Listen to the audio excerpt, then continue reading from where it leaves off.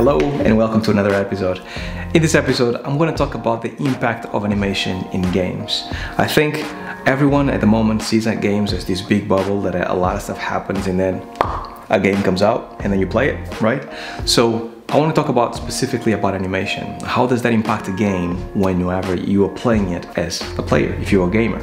I think it's very interesting, and to me, this is why I'm an animator. So let's talk about it in this week's episode.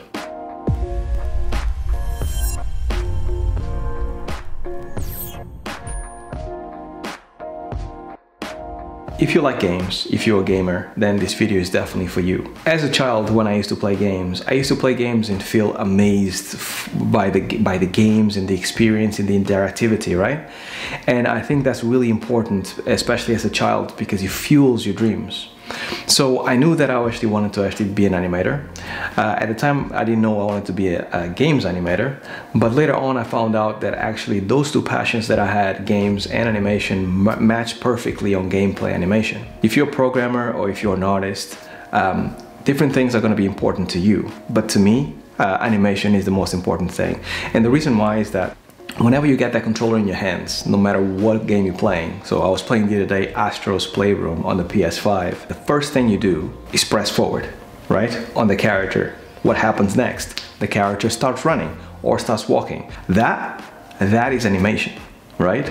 So that experience, the direct connection with the player, to me is incredibly important, and this is why I think animation is so important and impacts so much of the game, because everything you see in a game, it's made by a lot of people. So there's code and there's art and there's animation and a bunch of other things that happen in order to get it into game.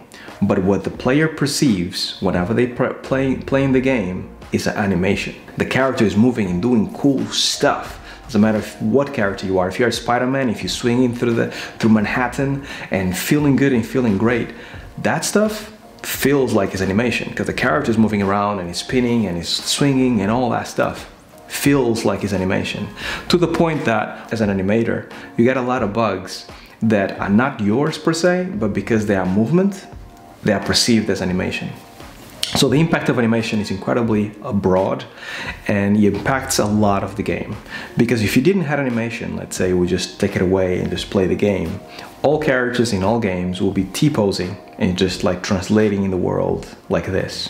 That's what you would get.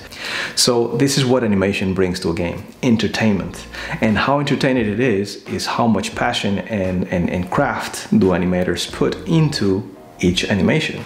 Obviously, animation doesn't live by itself. There's also the technical side of animation, implementation, but animation as a whole is incredibly important in a game, and is one of the pillars that actually takes the game from being just an engine to then being a final product, a game, a boxed game that people can actually go and play.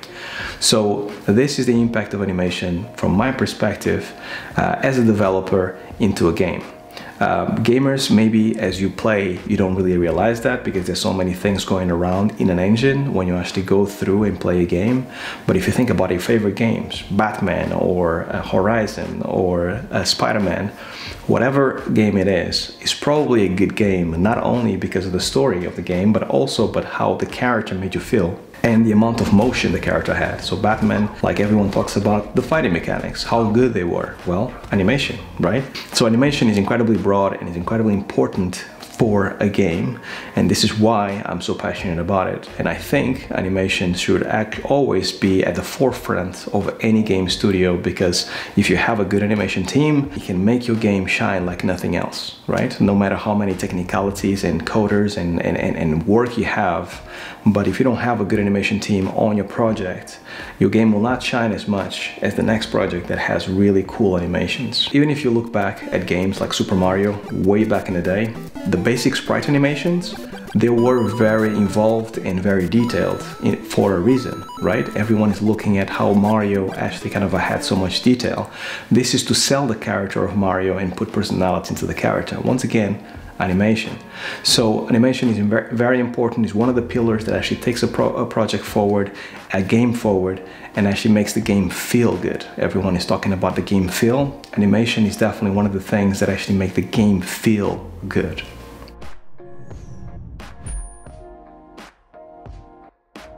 I genuinely feel strongly about this, and most gameplay animators feel the same way.